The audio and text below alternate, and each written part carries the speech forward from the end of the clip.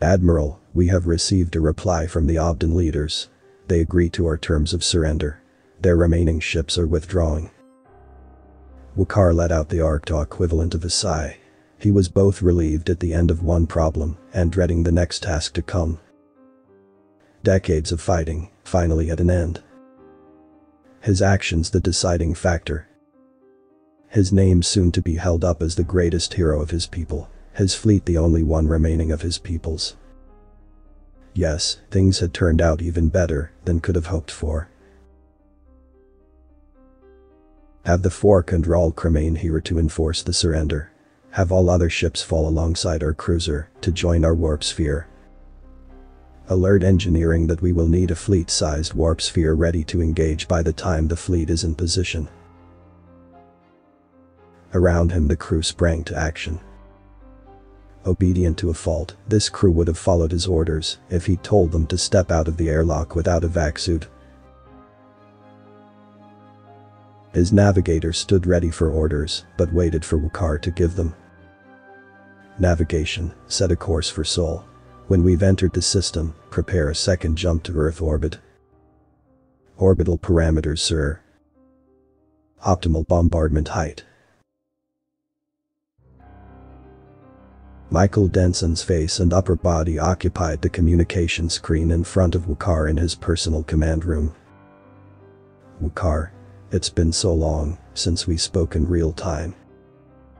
And I see you've brought along most of the ships my company has built for you. Is there a problem? After 19 years of interacting with humans, and this human in particular, Waqar had become quite astute at reading the body language of the species. Michael Denson's body language was tense, stressed, and though he showed his teeth in a friendly smile, it was clear to Waqar that he was not happy. There is no problem, Michael Denson. Then, can I ask why you've brought almost your entire war fleet inside of the orbit of Saturn, as explicitly forbidden in our contract and treaty? Do your ships need repairs? Upgrades? Perhaps you'd like to apply Section 3 terms and share some new technology in exchange for more ships. Our ships are optimal, Michael. A fortunate trait of humans was that despite their overly complex names, they allow for dropping of at least half of it in most situations. We've come to end our contract. End the contract. Waqar, our contract is more than a simple agreement. It's a treaty. It sets the rules of conduct between our two peoples, as well as the terms of our trade. You can't simply end it. What's this all about? I'm sorry, Michael. The war with the Obden is won now. We have no more use for your warships. Michael smiled enthusiastically. That's fantastic news, Waqar. An end to all that needless death. You and I will have to come up with a whole new set of trade deals if you no longer need warships. Waqar knew that Michael was even better at reading Arcto facial expressions and body language than he was at reading humans. He gave his equivalent of a sad smile. No, Michael, I'm afraid it's not so simple. My government on Ark decided not so long ago that once the Obden were defeated, there would still remain a threat to the Arcto dominance. As their hand, I carry out their will to end that threat. Waqar and Michael stared at each other. More was said in expressions than could ever be said in words. Translation software would never have kept up with the vast experience the two beings had in understanding each other. After a moment that seemed like ages, Michael asked, so just how far do the Arcto people plan to go to end that threat? Waqar pushed a text document across the communications channel. Your largest 729 cities will be annihilated immediately via bombardment, along with all infrastructure and manufacturing related to space and satellites. The air will be kept as clean as possible to prevent ecological disaster, of course. Your population will be reduced to a more sustainable level and will serve the Arcto Empire. Annihilation and slavery. That's the key points I'm hearing here. Michael's eyes grew intense. No, not slavery. Your species will be free to do as they like, provided they stay on Earth. Your governments will be held accountable to provide certain resources on a regular basis to the Arcto Empire. I see. We'll have to enslave ourselves to meet your demands, but the Arctos certainly aren't slavers. Michael paused and looked directly at the screen. Waqar, you don't have to do this. You have a choice here. Yours is the most powerful fleet in the entire region. You're being ordered to commit genocide. Disobey that order. They can't stop you. It was my idea, Michael. Michael's face showed no shock to this revelation. I know better than any of the rest of my people how dangerous your kind is. You are disobedient, rebellious, tricksters, thieves. In every language of your people, you have more words for deception than we could even imagine. If we were to let you escape your solar system, you would eventually betray us. It can't be allowed. Again, Michael showed no surprise. We built you your fleet, won you your war. This is how you thank us. Who is the betrayer now? He wasn't wrong. The human-built ships were incredible feats of engineering. Durable isn't a strong enough word. You could vaporize half the ship, and the other half would continue to fight. And despite the functional prowess, the design carried qualities that both species found beautiful to behold. The only reason the Obden had lost the war was that while they could make short work of Arctos ships, the human ships easily survived every encounter. They were all that was left of the Arctos fleet. I'm sorry, Michael. My sensors tell me you are currently at your headquarters in the outer regions of the city of Chicago. That city is on our list. I know you won't see us as friends after this, but for the sake of the many years we've worked together, I tell you now, flee that city as fast as you can. We'll destroy it last. With that, he ended the communication channel. Waqar stood from his chair and stared at the view screen before him for a moment, admiring the Earth. 71% water covered, 7 major continents, an incredible range of climates, and a long list of dangerous life forms. No wonders humans had evolved such guile. You'd need it to survive here. He exited his command room to the bridge of the ship. Open channel to all ships, begin bombardment protocol. One variation from initial plan, save Chicago until the final orbit. He paused, then finally added go, springing the crew into action. The first bombardment lasers hit their targets 20 seconds later. Sir, we have completed the 9th search orbit. All 729 cities are completely destroyed. Air quality is within expected bounds given the situation. Communications and space infrastructure is destroyed. There is nothing left in orbit but our fleet.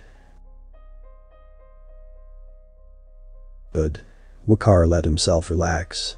His greatest fear in all of this had been that he had missed a final trick of the humans. After all these years working so closely with them, he had expected more. Over time and with re-education, these people would learn their place in the galaxy. With their food production and mining, the Arctos would be able to build countless new colonies and expand their reach considerably. As one chapter ends, a greater one begins. Sir, we're receiving an incoming communication. Waqar looked surprised at his communications officer. From who? And from where? All their communications infrastructure is gone, you just assured me of that. My console isn't telling me a location.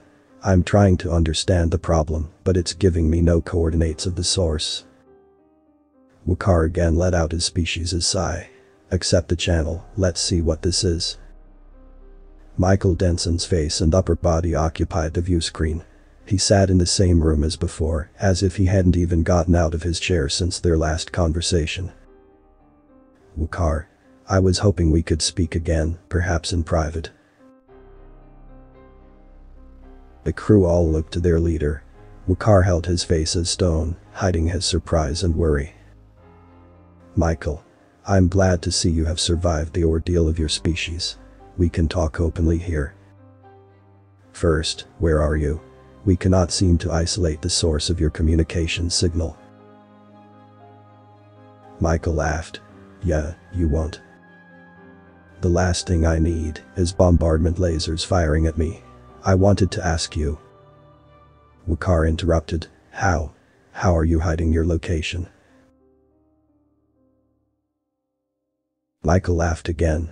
Waqar, who do you think built your communication systems?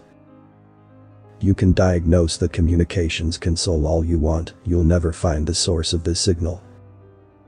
Waqar again held his expression, hiding a growing fear. Sensors, begin scanning every frequency of every known communication spectrum. Find the source. On the screen in front of him, Michael shook his head. I'm really sorry to tell you this, Waqar, but you have the same problem again. Who built your sensors? I mean, yes, ostensibly the technology is one you provided, but the system's integration with the rest of the ship, that was all under my control. You won't find me. Don't even try. Under enough heat, even stones will melt. Waqar's face began to transfer communications to my command room, he yelled as he stormed out of the bridge. Michael's face was waiting for him on the screen when he arrived, smiling politely. Waqar glared at him. You were never in Chicago. Where are you then? A bunker. Were you prepared for this eventuality? Well prepared, I'm afraid. I'm currently on a ship actually. Wouldn't want to be on the ground of a planet when it gets bombarded. Could get dangerous.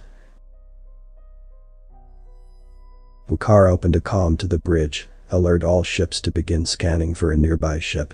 And run diagnostics on all sensor systems. Find how he is evading us. Michael's smiling face remained. It'll do you no good. Who built you those diagnostic tools? Waqar dropped all attempts at maintaining his composure. No, the Europa shipyards may be operated by humans, but we have stationed hundreds of overseers, inspectors, specialists. People there to prevent this exact situation. We control our ships, you simply build them.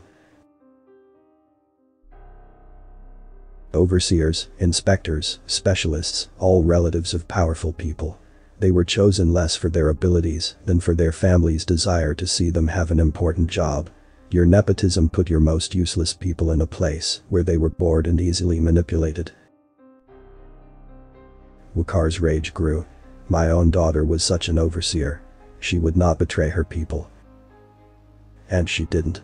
But she did spend 3 years not noticing the many backdoors the humans she was overseeing added to the software. Waqar jammed his hand against the end communications button. Michael's smiling face disappeared from the screen. He opened another channel to the bridge. Dispatch the Rod and the Iroko to take the Europa station by force. Have them arrest everyone on board, humans and Arctaw. He closed the channel before any reply could be made. He walked to the far end of his room and took a long drink of warm water from his fountain. Behind him, Michael's face returned to the communication screen. That's a good idea actually. Hydration is so important to both our races. Michael picked up a glass of water himself and took a sip. Get off my communication screen, Michael. Get out of my ship systems. Waqar turned around and glared at the screen. You should be tending to your people, your world. It took many years for Waqar to be able to discern the human expression of surprised from the sarcastic faint surprised. Michael's face showed the latter. Why? What's wrong with my people and world? Every item on board the ship was designed expecting immense force and impacts to it due to the nature of a warship. This was for the best, as Waqar slammed his hand into the console in front of him, opening a view screen of the burning planet below. Am I to believe that you've tricked my sensors then? That I haven't just turned 729 cities to burning dust? Do you control my weapons too? Michael calmly replied. No, you have definitely burned many cities today. Billions lie dead at your hands. As monstrous a thing as I can even imagine. His smile became sad. You just haven't killed any humans today. Waqar stared at his console, at the image of the planet burning below him. He couldn't trust it anymore, couldn't trust anything on board this ship. With a scream bellowing from his mouth, he ran from the room, terrifying the bridge crew. He ran past them, down the hallway to the nearest airlock. He slammed the airlock operator out of the way, grabbing a vac suit as he stepped into the airlock. As the airlock removed all atmosphere, the world around him became quiet, but for his rapid shallow breaths. Michael's voice came from behind him, from the internal vac suit sound system. You won't like what's out there, Waqar. The airlock's light turned green, and Waqar hurriedly pushed out the door.